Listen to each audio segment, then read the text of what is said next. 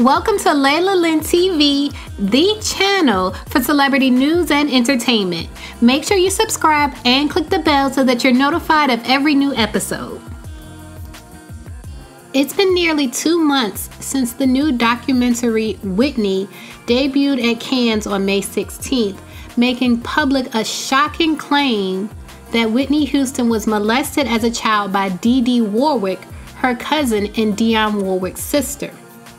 Now, Whitney Houston's mother, Cissy Houston, is breaking her silence on the painful allegation. In a People cover story today, Cissy speaks out for the first time on behalf of herself and her niece Dionne Warwick, sharing their horror about the claims made by Whitney's longtime assistant, Mary Jones. Mary Jones says in the film that Whitney confided in her, revealing that as a child she had been sexually abused by Dee Dee Warwick. Whitney's brother Gary also claims in the film that he was molested by Dee Dee between the ages of 7 and 9. While Mary Jones stands by her decision to air the allegation in the film, Cissy Houston, in conjunction with her niece Dionne Warwick, has issued this statement revealing their deep concerns about the shocking claim and the film as a whole. My niece Dionne Warwick and I make this statement to raise our voices above the din surrounding the release of the film Whitney. Although the film is marketed as a Houston family approved/endorsed project, neither my son Michael, Dionne, nor I knew of the allegations of abuse, the direction the film would take, until 2 days before the screening at Cannes. We cannot, however, overstate the shock and horror we feel and the difficulty we have believing that my niece Dee Dee Warwick, Dionne's sister, molested 2 of my 3 children. I've been told, as justification for the invasive theme of this film, that Whitney was a public person and therefore the public has a right to know any and everything about her. I say no, she was a famous person, a singer, an actress, a quiet but generous philanthropist. She wasn't running for office, asking for money, or trying to win the right to run anyone's life. Her job does not entitle the public to know every intimate detail of her life beyond what she herself revealed during her lifetime.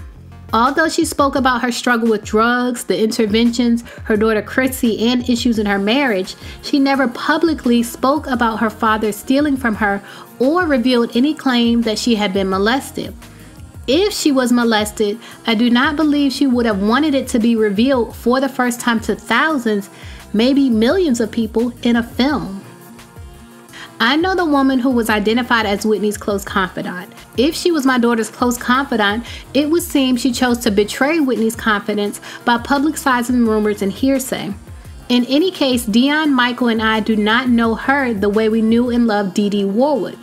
Dee Dee may have had her personal challenges, but the idea that she would have molested my children is overwhelming and, for us, unfathomable.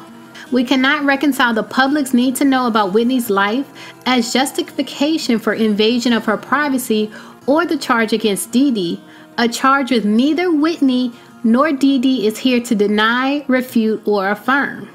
Now I'm going to say that again. Neither Whitney nor Dee Dee is here to deny, refute, or affirm.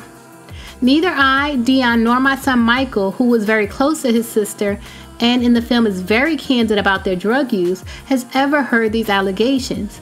We have never heard anything remotely connected to the crimes charged against Dee Dee in the film. How I wish I could ask Dee Dee and Nippy what happened, but this film distinguishes itself from the other films about her by spreading rumor, innuendo, and hearsay, leaving questions to which I'll never have the answers. After people have seen the film, they will draw their own conclusions, and we're not trying to change that. We just want people to know there's another side. While the filmmakers certainly had the legal right to make this film, I wonder at the moral right. And listen, you guys, I also wonder at the moral right to expose allegations that neither Whitney Houston nor Dee Dee Warwick are here to endorse or deny. It seems immoral to me, but I'm honestly not surprised since Pat Houston, Whitney's sister-in-law, executive produced the movie. There have been so many allegations made about her moral judgment, but I'm not going to repeat them here. I just want to know what you guys think about the allegations of abuse that were revealed in the Whitney movie. Have you gone to see the movie? Do you plan to see it?